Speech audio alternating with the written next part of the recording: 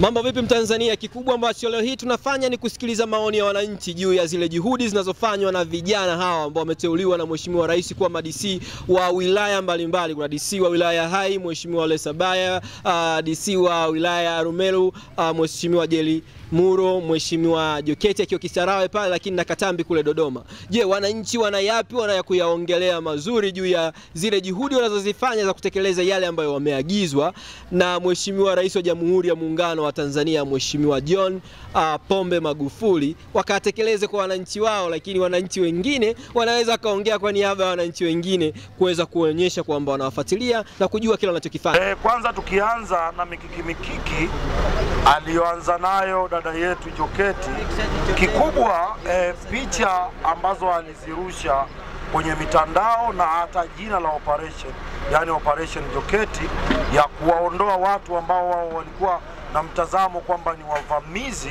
ndani ya hifadhi zilizotengwa katika wilaya yake. Aina ya picha tu wakati akiwa kwenye gari la polisi operation na mavazi yanaonyesha tosha kwamba dhamira ya operation ile ama jina la operation lile ni kujaribu kujitafutia hisani au umashuhuri zaidi.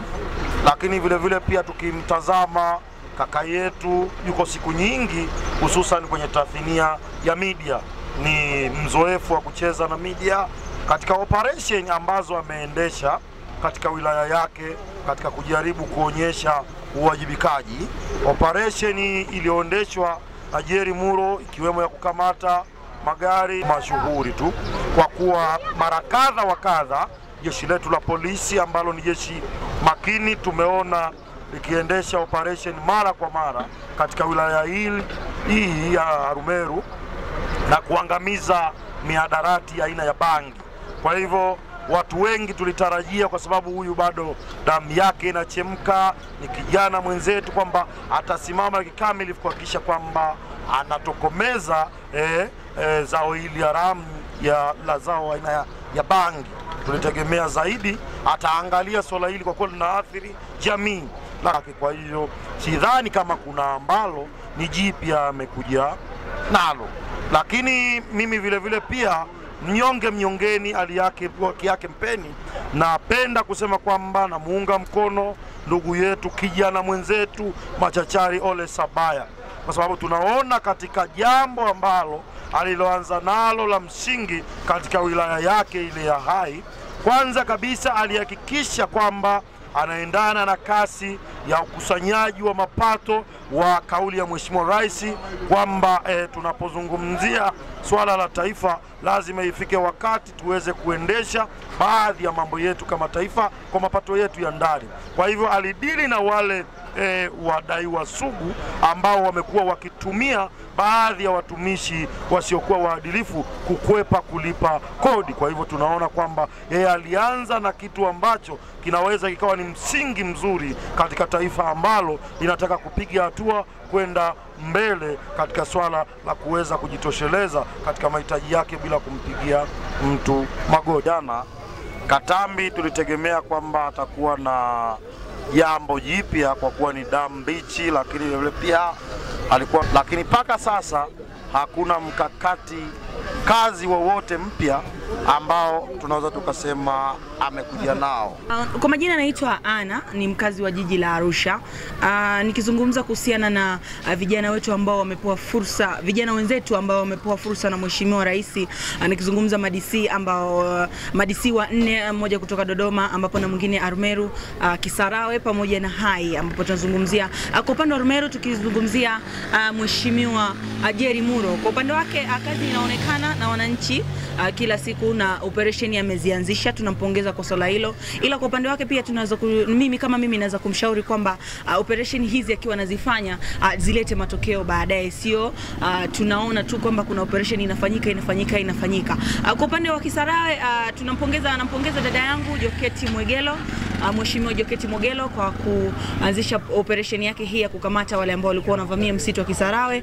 Dada yetu ameonyesha operation yake imeanza vizuri, operation kamata kumkamata ambayo imefanyika kule. Ila kwa upande wake sisi kama wananchi tunamshauri yeye kama kijana mwenzetu ambapo amepewa fursa ile ya kufanya kazi na Mheshimiwa Rais kwamba juhudi tunaanza kuziona, ila pia zionekane pia na matokeo ya vile vitu ambavyo wanavifanya. Tukienda kwa DC wa hai Mheshimiwa Ole Sabaya, kwa upande wake naweza kusema kwamba ameanza kwa mkiki na ameshakamata watu ambao wamehujumu kulipa kodi zaidi ya shilingi milioni 400. Kwa upande wake naweza kumsifia kwa sababu tayari kuna kitu ambacho kimeonekana, amekamata kampuni kwa kuhujumu, kwa kukwepa kulipa kodi. Ila kwa upande wake pia naweza kushauri kwamba hivi wakati alipokuwepo pale, wakati hayupo kampuni ile, sehemu ile ilikuwa kuna watu wa serikali ambao walikuwa maeneo yale.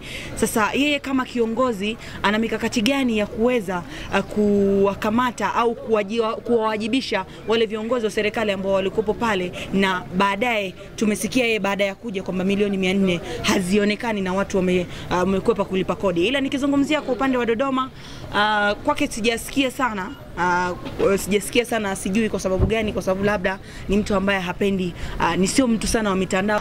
Hawa waheshimiwa ninachokiona kwamba wamekuja na nguvu mpya, kila mmoja ameenda kwenye eneo lake akajaribu kuja na kwake aliyoona, lakini bado mimi ninasema na washauri hawa wakitaka wafanye kazi vizuri ni lazima wawe karibu na wananchi ili waweze kupata mambo mengine mengi zaidi ya kuyafanya zaidi ya hayo waliyofanya. Lakini sina mengi zaidi ya kuwashauri tu wao wabunifu, wasiende kwa matukio. Kwa sababu nikimwona kama huyu Mheshimiwa Jokate ameanza kwa nguvu kubwa, lakini mwisho wake siuoni alikoelekea. Sasa kidogo inanipa ukakasi mimi mwenyewe. Mwezi mkubwa sana kwa watu kutathmini namna ambavyo unafanya kazi. Mimi niwapongeze wote waheshimiwa ambao wamepata nafasi na platform ya kuzungumziwa na wananchi, na maana kweli wanawafuatilia. Lakini kama sisi pia Global TV tunawapa hongera kwa kile mlichokifanya, hata kama ni kidogo, basi watu wamekiona, ndio maana wamepata nafasi pia wakizungumza, si ndio? Ongezeni juhudi ili mheshimiwa aone kwamba kufanya makosa kuwateua.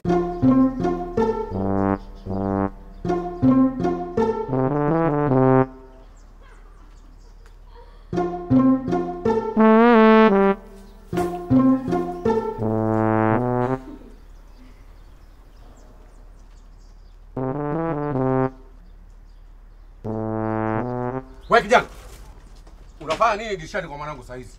Unafanya nini? Hapana mzee, yes. No. Wewe ni kibaka? Baba. Hapana mzee. Ila Nani huyu tena? Nilikuwa nanyapia tu habari za hizi. hapana, hisa nyumbani kwa watu. Hapana, wewe ni kibaka. Hapana mzee. Chabu za nini? Wakati Vodacom inakuletea simu janja kali za Itel Gado na Tecnofire kwa bei ya jioni. Pata GB za bure kufidia gharama zako na ufurahie mtandao super. Yajayo yanafurahisha. Uko tayari? Vodacom.